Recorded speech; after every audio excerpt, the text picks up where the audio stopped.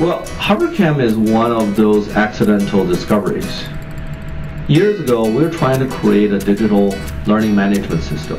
And in that process, we needed to capture a lot of data. We wanted to digitize the entire learning process by capturing student homeworks, their exams, and the teacher's grading.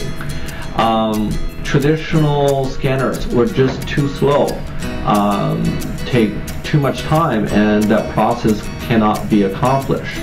So we thought of a camera that can hover over a teacher's desk. And the camera in this way is not intrusive, does not stop the teacher from doing anything they normally would do. And we connected the camera to a PC or a Mac, and we give the user in this process a much better user interface. So that's the creation of a HoverCam. It became almost a revolution, started by a single cord USB cable and the camera hovering on top. We started in 2008 when we were developing a learning management system, and it became a real product commercially in 2010. We started out with a simple camera. It evolved into today's like HoverCam, the latest model, HoverCam Solo 8, has very high resolution at 8 megapixel. That's 4 times the resolution of your HD TV, and has great frame rate, like 30 frames per second, constant, and that gives you very smooth video, lag-free.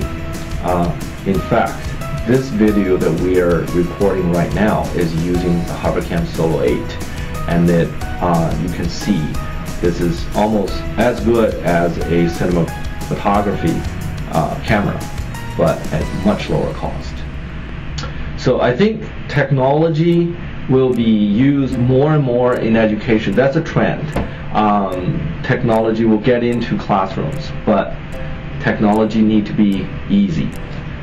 It needs to be fully integrated in the learning process, but it needs to be transparent. It should be turnkey. Teachers can focus on their teaching as opposed to working on getting the technology to function. So it needs to be a very easy process for technology to be fully integrated in education.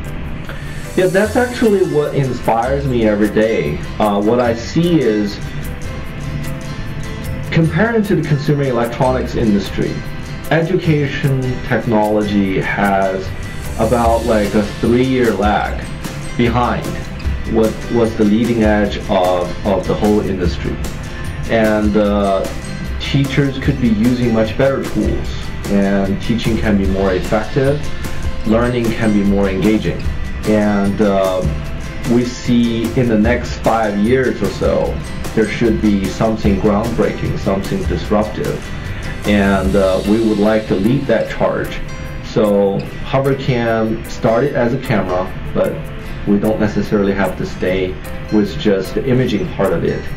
We would like to be a leader in the technology for classrooms overall. And that's what drives us. It drives me, and I wake up every morning. I want to do something great and create something better and make learning better. HoverCam's mission is to create the best classroom technology that bridge the gap between the current status quo of educational technology and the leading edge consumer electronics industry. So we would like teachers and educators to embrace new now.